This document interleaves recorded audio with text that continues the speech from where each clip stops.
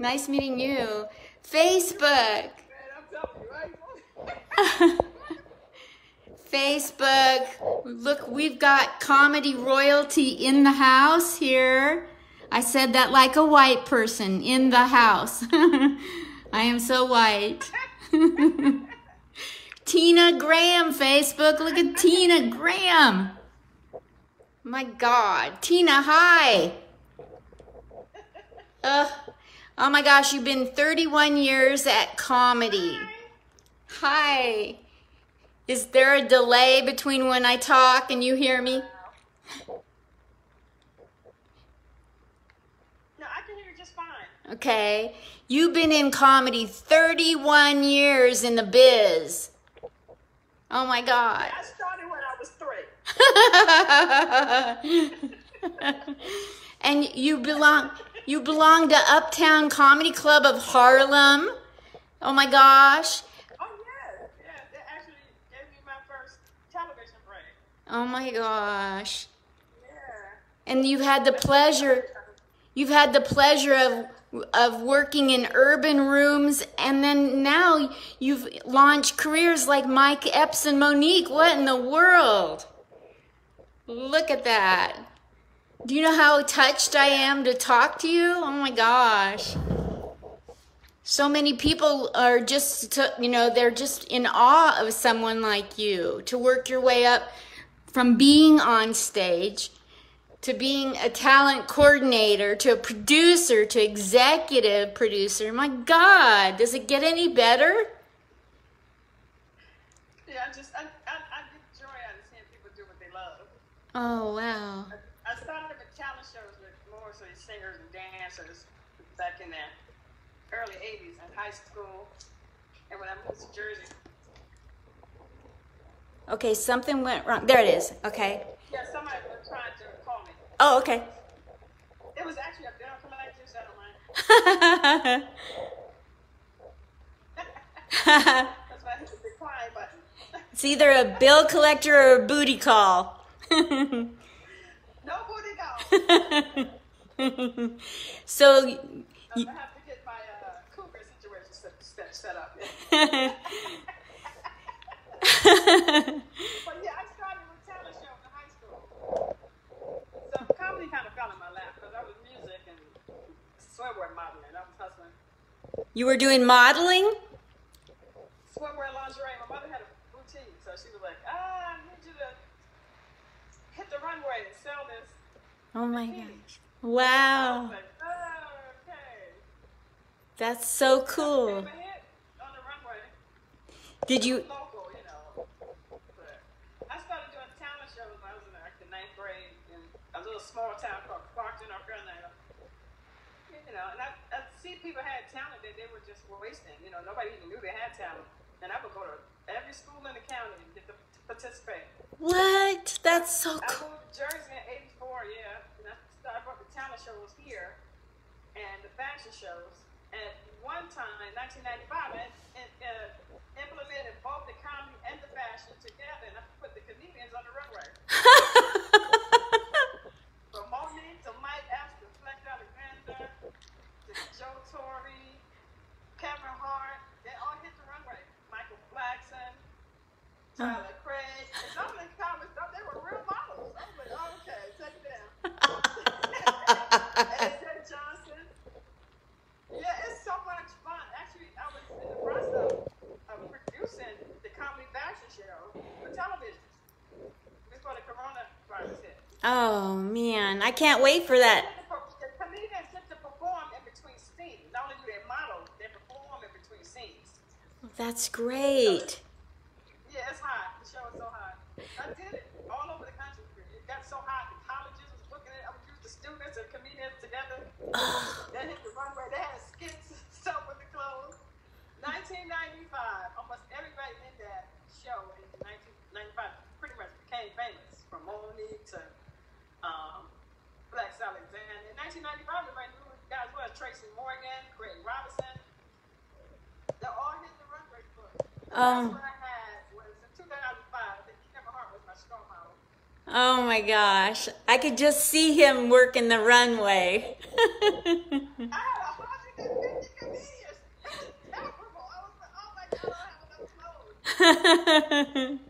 Oh my God. Robert, I mean, some of them have done it all of them. Jimmy Smooth has done like 8 of them. Wow. Yes, they come from all over the country. No egos and nothing. They all, it's almost like a convention for them. That's so cool. Couples that never met each other. They meet on the runway. Oh my gosh. You're like, It's a good thing. It's a good feeling. you know, you're in this to promote them, which is such a selfish thing. And I was hoping this would be your moment to feel like you're queen for a day. Do you remember that? If I had $1 million,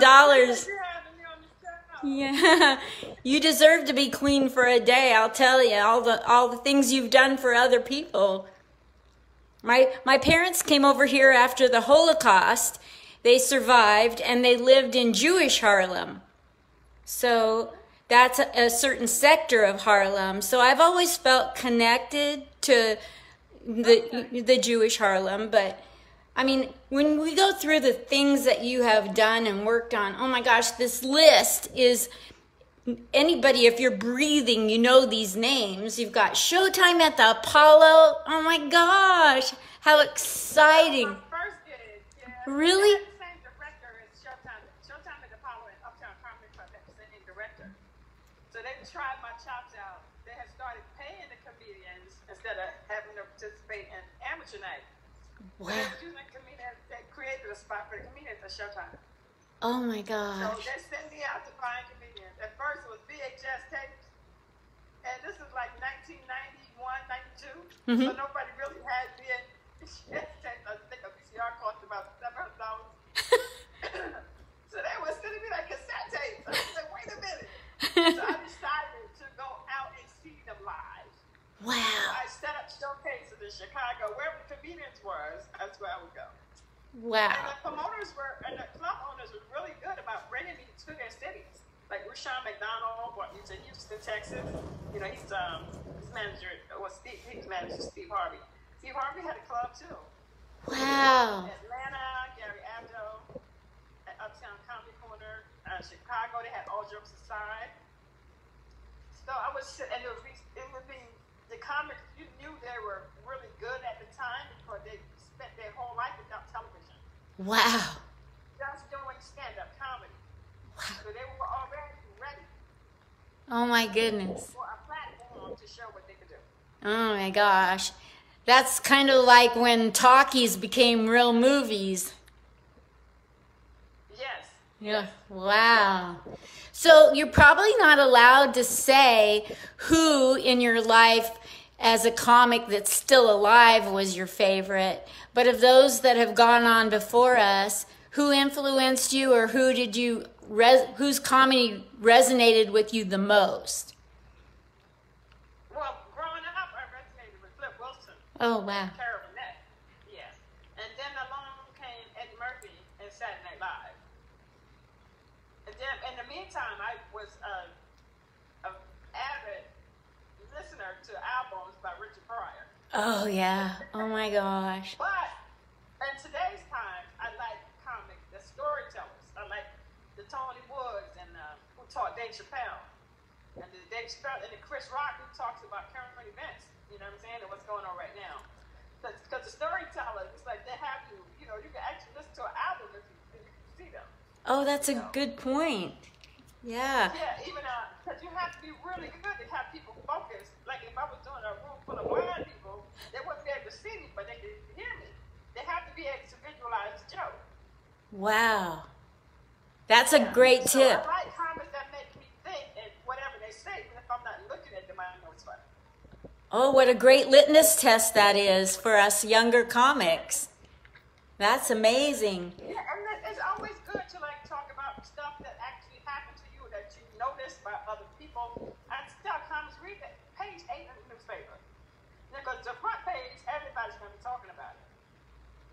If you go in deep in the paper, you'll find a whole lot of other stuff. If they even have paper anymore. People are so wussy, they're afraid of ink. Yeah, but everything else you can get it off of Google before you get it off the newspaper. Yeah. You know? So, I'm just telling them to talk about stuff that other people, you have to stay original. Because talking about the same thing as on front page, everybody's gonna have their take on it. Yeah. You know, it's about having your own opinion and point of view, and talk about it. I mean, a lot of times comics start out talking about their family.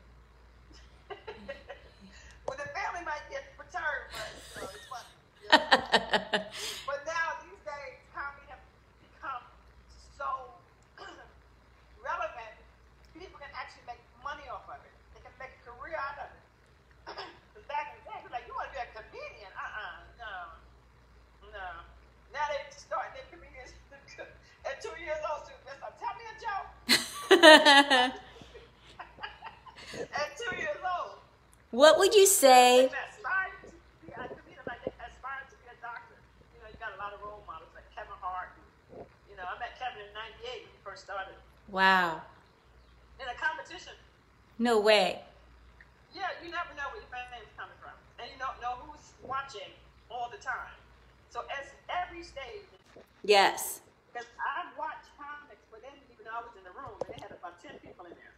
Wow. They didn't even know I was there. And then they got a phone call from me. You know, how did she even see me? I made comics nervous, so I didn't tell them I'm there. Yes. They want to know to the end of the night. I was like, yeah, you were really funny. Then they find out later on, they see my car. They look me up. They say, oh my God, that was Tina Gray. Where did you get? I don't brag and stuff like that. I don't do that. That's the thing about you. With all these credits, you are so humble. So where does that come from? Is that just how you were raised, or you just seen enough egos in the business to say, I'm not going to do that? That's just where I was raised. I've never been a selfish person. I've never been selfish. I never wanted the spotlight. I wanted other people to be in the spotlight. They gave me this nickname called the Godmother of Comedy. Oh. Because I let so many comics stay with me when they didn't have anywhere to stay. So New York, every comic should hit New York every time. So when I go to places like Arkansas, Birmingham, Alabama, even Atlanta, some of the rural cities that you don't really get to see comics, they may not have that opportunity to drive to Atlanta or bigger cities where auditions are held. So I would do the sea markets. Man, I would see somebody that's got like the it factor or the potential to be bigger than what they are. I would tell them to come to New York. Like, I don't know anybody. So I had a spare bedroom and a couch. Wow. And I let them come stay with me. I would give them the keys to my house and my car because I'm not trying to drive all over the place. I'd give them the address and the promoters. I would call the promoters and say, you really need to put this guy on stage.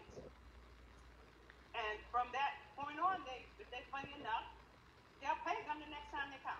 Wow. Now you have to develop the fan base. You have to develop that fan base. In the beginning, it's not about the money. It's about developing the fan base. These fans are the people that pay to see you. Yes. If you're funny enough and worthy of them paying to see you, you know when you're funny. Yep. If somebody's walking up to you saying, when you're going to be next, you already know. That person's willing to pay to see you. Exactly. Of all the things that you've been a part of, what is the thing you're most proud of? Other comedian success. Oh my gosh, I love you so much. What a heart. Oh my gosh. We lost two legends that you're probably very painfully aware. Yeah. Mr. Harrell and Little Richard. I met Little Richard. I met Andre Harrell years ago, but I didn't get a picture with him. Because I worked at Def County Jam and him and Russell were close. And I met Little Richard in 1992. Oh my I gosh. posted a picture. My cousin said, is there anybody you don't have a picture with? I said, Andre Harrell. I see all your pictures and I'm like, she's living the life. That's such a fun life. But the way that you are living the life is by helping other people and staying humble. So what a great way to leave a legacy. Oh my gosh. You know, you're an idol. I'm sure you're an idol to a lot of people. So thank you for doing that. I just do what I do and hopefully it helps somebody. Yes. I just was raised. My great grandmother Where were you raised? In the deep Southwest, in North Carolina. I was born in Newark and raised in North Carolina. But I moved back to Jersey in 1984. Yeah, Jersey is a tough place to make comedy happen, isn't it? Competitive. Actually, comedy started here, stand-up wise, in a place called Terminal D on Tuesday nights back in 1988. Really? It was two places that you can do urban comedy. That was a place in Jersey. It held about maybe 80 people. And the Uptown Comedy Club in Harlem, which was the National Black Theater, that held maybe 100 people. Wow. It was the only place, because back then, it was hard for black comedy to be seen at the comedy clubs, the actual comedy clubs, like Dangerfield's, Caroline's, Catch a Rising Star. They didn't really let the black comics on stage. That's right. Unless you were like George Wallace or J.J. Walker. You know, so other than that, the comics had nowhere to work out, which is why they created something for themselves at the Uptown Comedy Club. And Uptown Comedy Club actually featured stand-up sketch, and if you were a hip-hop artist, you got to go on also. Oh my. So during that time, hip-hop was underground just like comedy, black comedy was. Oh my gosh. So the Uptown Comedy Club was the development of, a lot of comedians. It taught them during the workshops, during the week, how to be relevant and how to make people remember you. When you're on stage, if you just up there telling jokes and have no memorable jokes or way you look or way you present yourself, your timing, and what you look like on stage, that's what people see first. And either gonna have a memorable name, like Hamburger used to be Alonzo Jones. But he would always say Hamburger after his act, so he became Hamburger. Oh my God. So people remember his name. That's so cool. And they would give you jokes, and if they would do like a one-up type of situation, whoever the joke, because you can give 5 people the same joke, and they all would tell it differently. The timing and the joke fits your personality, you know what I mean? Yes. What's the... They would work out during the week, and on Sunday, they got a chance to do it in front of an audience. Oh my God. Work 3 weeks in a row, you had a joke. Oh my gosh. Boy, oh boy. Yeah, I mean, they don't do that now. But they had a camaraderie then. It's like everybody for themselves now. I don't like that part. No. Well, I remember back in the day watching the Rat Pack, who had one person of color in it, and sometimes he was in the picture. Sammy Davis Jr. And sometimes he was in the pictures. So I'm not stupid, I can add. And he also came at a time where he had to come through the back door. Yes. If at all. And he couldn't even eat with them. Yes. We've come a long way, but we still got a long ways to go. Yes, we do. I think white people think that racism is all over with, and that's so ridiculous. Because, no, you're part of the problem if that's... No, that's not true, for the simple fact, how many radio stations do we have? How many television networks do we have? Thank you. Exactly. Exactly. Not at all. And how many TV shows that show us in a better light outside of gang banging and fighting one another? How many TV shows do we have? Yeah. There's no more Cosby, where you show us as a doctor Thank or you. a lawyer. You don't have a different world anymore where they showed us in college. Mm-mm. It's just almost like they discredited Bill Cosby just so that those shows wouldn't be on. Well, I'm going to go pretty political right now, but my dad, he said when Michael Jackson was coming up the ranks and he was becoming super famous, my dad said, you watch, they'll find a way to bring him down. Absolutely. Absolutely. Everyone that tried to with Prince, I mean, they're still trying to bring Michael Jackson down. They don't want to leave, they really don't want a black man to leave a legacy. Yes. And it's bad because the role models that the kids are seeing, they're brought up watching videos. Like you ask them what they want to be. Oh, I want to be a rapper. I want to be they don't aspire to be doctors and lawyers because they don't see that on TV. And a lot of them are being raised. And as soon as they come home, go in there and watch TV. Yes. That's true. It's almost like the television is raising your kids. And if that's what they see on TV, that's what they're going to... Because the bottom line is, these kids are out 8 hours a day. their influence is other people. You got to work 8 hours a day. You don't want to be bothering your kids when you come home. Then you got to sleep 8 hours a night. Your whole day is gone. That's right. That's right. You know? If you don't instill, like, my great-grandmother raised me, so she made sure I went to church, so I have something to believe in, which is God. Yes. I believe in God. Everybody needs something to believe in. That's why gangbangers can easily influence your kids, because they look up to them. Yes. Everybody needs someone to believe in. The first people that you believe in is your parents. That's right. So you have to lead by example. Now, if you're making your kids have other people that's mentoring them because you don't have time to listen to them, somebody will. Yes. Yeah. So, what is the thing that eludes you in your career that you still would love to do besides your next project? Actually, I'm aspiring to be an author. Nice. Just write about my journey, you know, some of the people I've met, you know. I would love to And read some that. pictures I've taken over the years to actually tell the story behind the picture. I will buy that book. Please let me know. You would? Oh, I would. Do you know how many people have been... You have to get the first copy. Oh, I would so read that the first week I get it, and probably have to go back and look at it more and more. I don't know what else.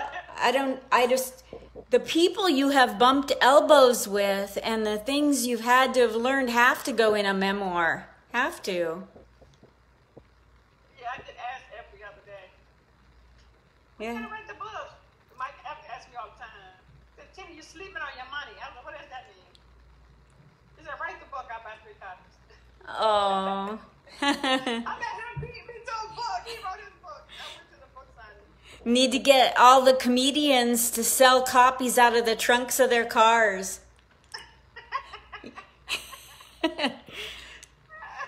This has been... That's a good idea. I'll make sure they're in the book. So I'm in it. I'm at one line, but I'm in it. Somebody sent me a passage from Ricky Smiley's book. And I said, what? They sent me the passage and somebody put you in their book. I said, for real? So I went and bought the book. It was Ricky Smiley. Ah. I was like, oh my goodness. So he was giving you credit. Somebody else had put me in that book. I don't know if Mike Gus might have mentioned me in his book. I don't know. I got to read it. Don't they have to ask you for permission? No, not to mention your name. Ah, okay. I don't think so. I mean, they wrote the book, a whole paragraph about me, a whole chapter. So you're... I think that's only in the documentary that they got to do that. Oh, okay. Well, your grandmother was a huge influence in your life and church because you believe in God. And then was there any person outside of family, like a teacher or a comic that said, you know, you really should keep going, don't give up, that really hit you hard? Or No, not really. It's one person that actually brought me into comedy. That was Bob Sumner. He actually was judged my talent shows a couple times. And the Brown brothers, those two actually influenced me to push ahead with what I was doing. And the Brown brothers still push me to, you know, try to push me to my limits. And Mike Epps, he always tried to influence me to keep going, like I did with him. Aww. Well, in the beginning, yeah, Bob Sumner actually told me that I could do comedy at a bar in a hall that I was managing. And he came there and he saw what I was doing. And he told me about Terminal D. And he introduced me to the Brown Brothers, which owned the Uptown Comedy Club. So I was actually a client of the Uptown Comedy Club first. So I would get comedy from them on Wednesday nights. I always had Wednesday nights. It was always an open mic for comics to actually get better. Wow. So I like to watch their growth, man. And I keep telling them, if you want another joke this week, keep coming back. I don't care if you bomb. But I know you're only going to get better. You got that stage time and that confidence, and you wrote them jokes, you know, until they got funny. You know, so it always works. You get better with time as long as you put in the work and keep going. Yes. Notice that you have to be able to take constructive criticism. You know, if you fail today, make a joke about it tomorrow. You know, you laugh at your pain. I love it. People love that. Yeah. So the way you bomb today is funny to somebody tomorrow. You get on stage and say, you know, I really bombed yesterday. They're going to remember it and laugh. So you use every disadvantage as an advantage. When I first started comedy, I went on stage with my brain injury, and everybody was giving me feedback that my setups were taking too long, and to stay off, get to the punchline, stay off the premises. And so sometimes less is more. If you can get to it quickly, this way you can get that laugh and go into the next joke. You can segue that into something else. Yeah. So my joke, that was painful, so I made a joke that when I first started, they told me to stay off the premises, so I never went back. We can always find a way. After a while, if you record yourself, you see where the laughter comes in. Yes. And this way, it's good that you ask other people too, because everybody's not going to have the same opinion, but if you got that same opinion, one opinion is probably 10 other people's opinion. Yes. You know, like, so I was sitting in the back when I was actually working with comics. I would sit in the back just to see what other people would say. And as a manager, you don't really want to discourage the comedian. So if somebody said, well, she is too loud, or he is too loud, I would go to them and say, you might want to tone it down just a little bit. I would tell them what people say, because that discourages me. That's great. Why not they finish? Because some comics think they know everything anyway. But I like the comics that actually listen and use it to their advantage, that this person said that, and they go back and they do it the way, and they realize it's much better. Yes. Now you know what the audience really wants. Yes. But if you can't take constructive criticism, you got to get out of the business. You got to. That's what's going to help you. No, nobody's perfect. So you got to know what your flaws is and what better you can tell than the audience. Yes. Those are the people that you're trying to make laugh. Once I went through Philadelphia asking all the young people, when you look at me, what do you see? And when you see an older person doing comedy, what do you want them to say and what don't you want them to say? And then I went back and redid my whole set. Yeah, the audience will let you know how to do like kids. Kids don't know nothing but the truth. So. Yeah. They will let you know, for real. Sometimes it's better to just have some cards out, put them on the table. Get the constructive criticism. Take it. No, I made it into... I never even thought about that till now. Yes. I made it... How did you feel about the time? What's your opinion? Yeah, that would be a good idea. I'll have the audience write down their notes. Yes. Ask for the advice and then take it. Yeah, just look at it and see what was funny to them and what wasn't. You know, and what you probably should have done better or different. Yeah, the audience will let you know. Yeah. So I've taken a lot of your time, and you are a queen for a day as far as I'm concerned. It's been my joy. Just a pleasure meeting you. I wish you all the... Yes, yes. Well, if you come to... Yes, and it's safe. And if you come to Vegas, look up Miss Arkansas and me. We're both doing interviews. She might hit you up to do an interview too if she hasn't already. I love her. Isn't she? At the Bay Area Comedy Competition. I love her too. She hit me up. She said, "Tina, where's my picture with you?" Oh. Oh. I gotta go through the breaks, man. So I found a bunch of them. Oh, well, thank you. She's beautiful. She is beautiful on the inside and out. She's a good friend. Thank you so much, Tina Graham. Well, thanks for having me. I love you a lot. I love you a lot, and I look up to you. All right. Thank you. Bye. You too, bye. Wow, talk about humbling.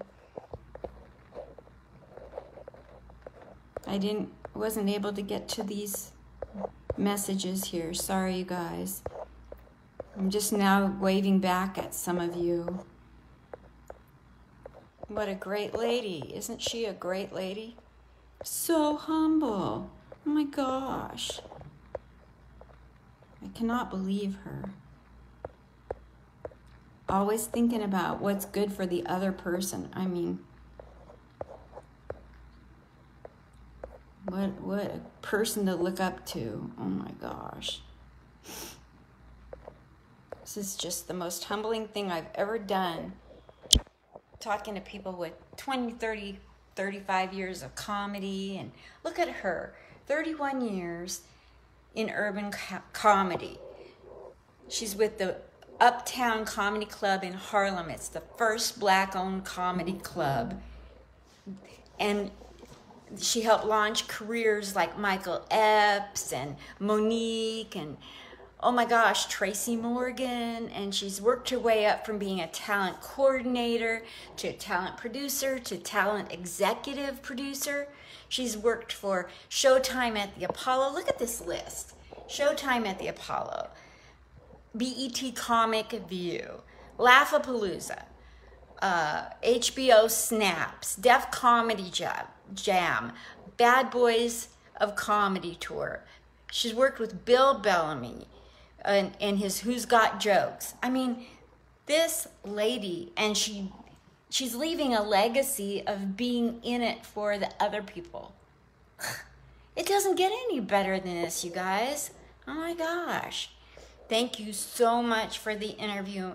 I adore you, and I will never forget interviewing you. Thank you so much, Ms. Tina Graham. Love you a lot, for good reason.